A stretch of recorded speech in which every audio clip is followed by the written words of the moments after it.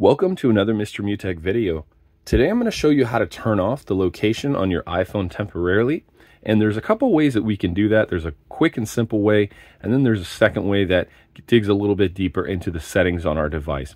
So if this video is helpful for you today, I really do appreciate if you consider throwing a thumbs up my way, and that just helps me out a lot.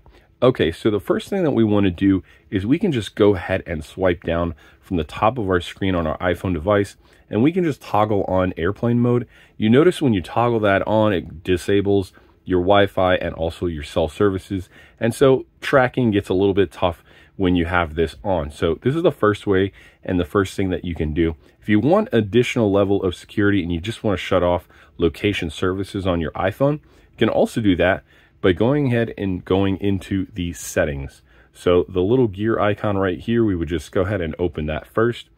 And then we would just go ahead and scroll down until we see privacy and security on our device. Go ahead and select that. And then at the very top, you're going to see location services. And it's likely that this is on. So you simply want to just go ahead and toggle this off.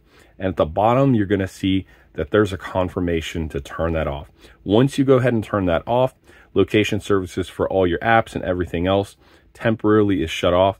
You would just go right back in here, toggle this back on, and you're back in business. Hopefully that was helpful for you guys. If so, like I said, feel free to give me a thumbs up. I really appreciate it. Thank you so much for watching, and have an awesome day.